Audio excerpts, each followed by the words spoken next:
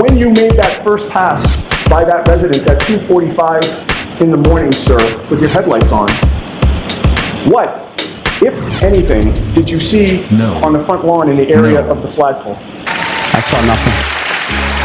If there had been a 6'2", 200-pound man lying in the snow there, would you have seen it? Objection. I'll allow that.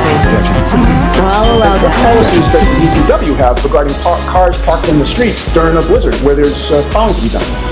We are to notify the supervisor. Policy in those early morning hours? No, I did not. Why? Because I was being courteous to the Albert family. Right. So you waited until he moved his Jeep out of the way. September 4th and then was you my pulled in. birthday. Where in the driveway did you pull in? I believe I pulled to the left side of the driveway. You would have been closest to the garage, or was there a car between you and the garage? I would have been closer. Edge at any point that night after you got home? No. Already told him it was a Ford Edge. Brought you out to the parking lot at the skating rink that you were meeting at, specifically showed you a Ford Edge and asked you if that was the vehicle. Correct. Now, do you know sort of the difference between, if you were to see a Ford Edge at nighttime in a snowstorm, the difference between a Ford Edge and a Jeep Cherokee? Yes. What's the difference? The taillights in the back. What about? Ford Edges are more round. The whole back facade is a little bit more round. A Jeep Cherokee are more square. Were you familiar with the Albert family? Yes. Which members of the Albert family were you familiar with? All of them.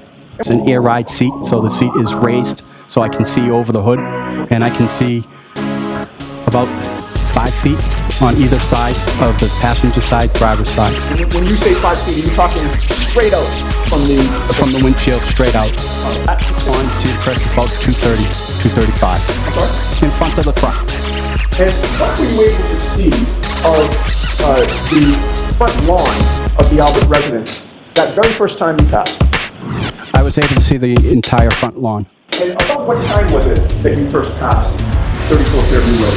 About 2:45. And now, when you're plowing, where is your attention focused, sir? My attention's focused in front of me and then to the sides.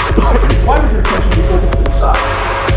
I am trying to be aware of any side traffic, any pedestrians, and God forbid, any animals.